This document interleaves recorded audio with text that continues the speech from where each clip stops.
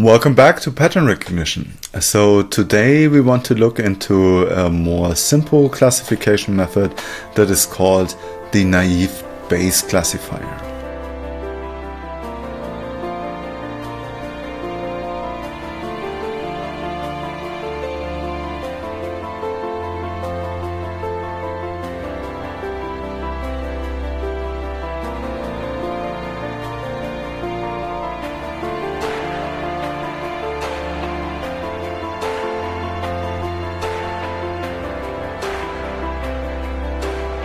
So the naive Bayes classifier takes quite a few simplifying assumptions.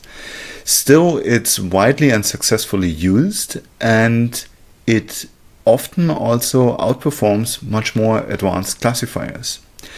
It can be appropriate in the presence of high dimensional features. So if you have really high dimensions, because of the curse of dimensionality and the sparsity of training observations, it may make sense to simplify your model with naive Bayes.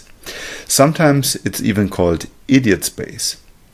So let's look into the problem that it tries to tackle.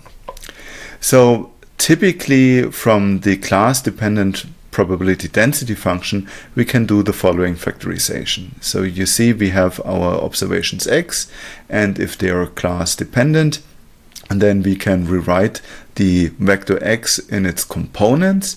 So we have the observations x1 to xd, and they're all given the class y. Now I can factorize this further, so which means that I can compute the class conditional probability for x1, and then I still need to multiply with the respected other probabilities, and you can see that I can apply the same trick again. So then I see that x2 is going to be dependent on y and x1, and we can write this up into the following product here. So you see how we start building this on top, and you see that we have all the different interdependencies, and this is essentially nothing else than constructing a full covariance matrix here, if you consider, for example, the Gaussian case. So what do we do in naive Bayes? Well, naive Bayes makes a very strong assumption, and it assumes naively the independency of the dimensions. So all d components of the feature vector x are assumed to be mutually independent. And this then means that we can rewrite the actual class conditional probability for x as simply the product over the individual dimensions of x.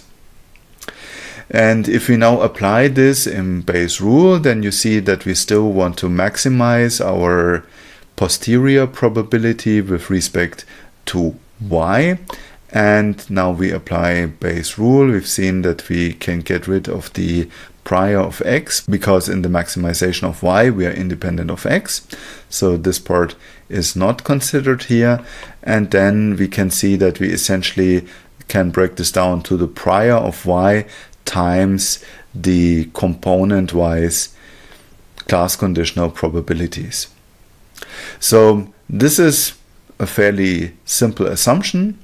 And why would we want to do that? Well, let's go back to our Gaussian, and if we now describe a 100-dimensional feature vector x that lives in a 100-dimensional space, then if you belong to class y, and this is normally distributed in all components that are mutually dependent, you can see that we need a mean vector with a dimensionality of 100, and we need a covariance matrix of a dimensionality of 100 times 100. So this is fairly big.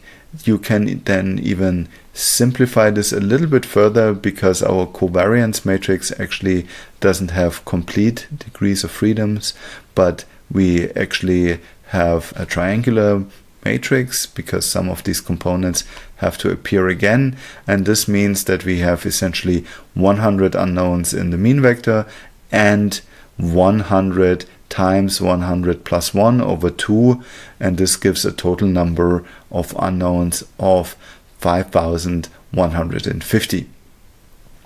Now let's assume that they are mutually independent. This means that we still need to have a mean vector with 100 components, but we can break down our covariance matrix now, and we see that we only have to estimate a single variance for every component of the vector. So this is then a much simpler version, and this brings us then down that we only have 100 plus 100 unknowns that need to be estimated. And this reflects to quite a bit of reduction in terms of parameters.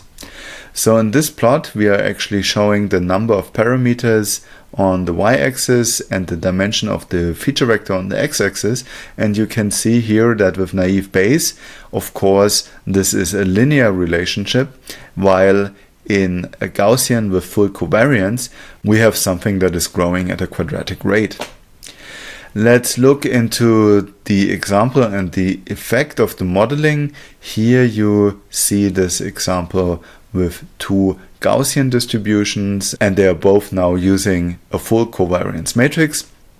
If I break this down, you can see here our decision boundary in black. Now if we use the naive Bayes, it breaks down to the following decision boundary. So you can see it's more coarse, it's not such a great fit, but it still does the trick. And you can see as well that the estimated covariance parameters are also much simpler because it's only 2 parameters per distribution. Also, we can consider the logit transform. So you remember, if we want to look at the decision boundary, then we take the posterior probabilities and divide them by each other and take the logarithm. And we can, of course, reformulate this with the Bayes rule. And this allows us then to split this fraction into 2 terms, where we essentially have the prior on the left-hand side and the class conditionals on the right-hand side. And now we use this trick of naive Bayes, and we see that we can reformulate the class conditionals into products of the individual dimensions. And this is a product that then also can be essentially used together with the logarithm, and it can be converted into a sum. So essentially you can see from this decision boundary here that we have something that is called a generalized additive model.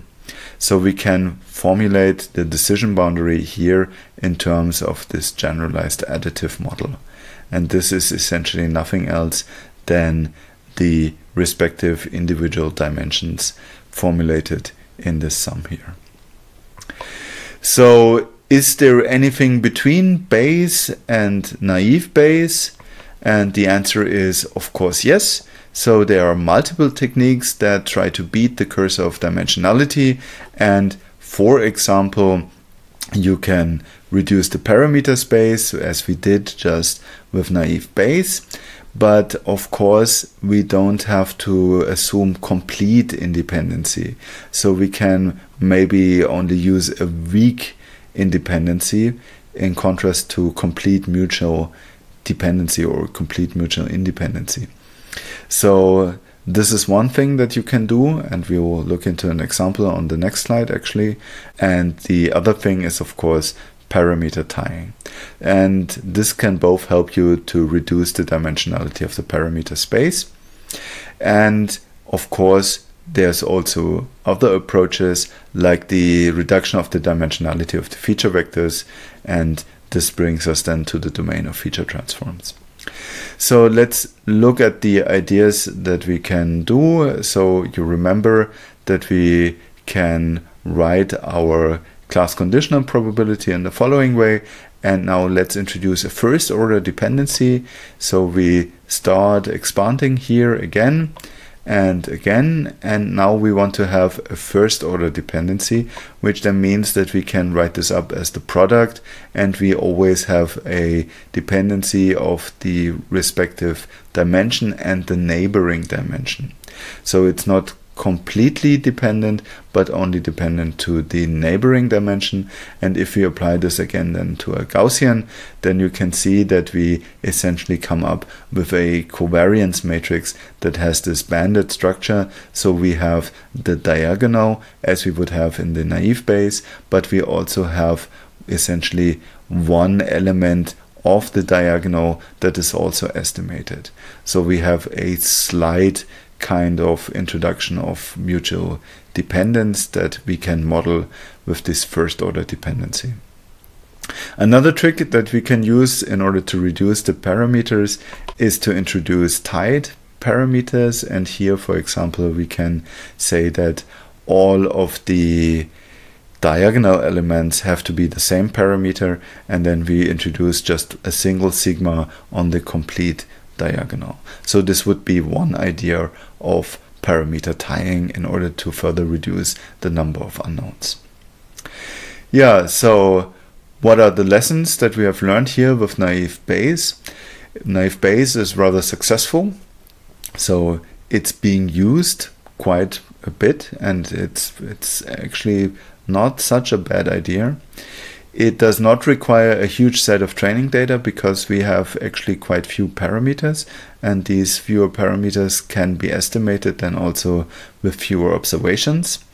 And somehow we have to trade off the statistical dependency that we want to model in contrast to the dimensionality of the search space. So if we do things like that, then we can essentially trade the complexity of the model versus the actual number of the observations. So this is sometimes even a very good compromise, and I can just tell you, if you have few observations, then you may want to give naive Bayes actually a try. Well, in the next lecture we want to look into the other way of simplification, and that is essentially dimensionality reduction, and we want to look into something that is called discriminant analysis, and the most popular one is the linear discriminant analysis. And if you attended Introduction to Pattern Recognition, you've already seen the linear discriminant analysis, and we want to explore this idea a little bit further in the next couple of videos. I do have a little bit of further readings for you as well. So there's of course pattern recognition and neural networks, where this topic is elaborated on, and also in Bishop's book, Pattern Recognition and Machine Learning, you can find further information about this topic. Again, I have a couple of comprehensive questions that may help you in preparation of the exam. And this already brings us to the end of today's video. So I hope you find this small excursion to the naive Bayes classifier quite useful, and you could see that we can use a couple of tricks by introducing independence in order to reduce the number of parameters and in order to simplify our estimation problems. So thank you very much for listening, and looking forward to seeing you in the next video. Bye bye.